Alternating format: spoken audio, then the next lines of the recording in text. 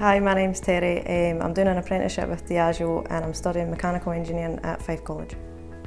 I got into engineering quite a few years ago actually when I was working in a garage. I worked there for 2 years and then I started working in the office and then just started helping with minor repairs and then my passion just grew from there. I've always been interested in mechanical engineering because I've always been interested in knowing like how machines work and stuff like that.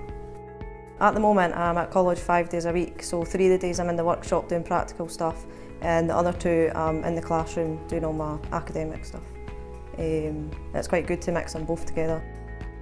I would recommend Fife College because the lecturers really encourage you to bring out the best of you and improve your skills.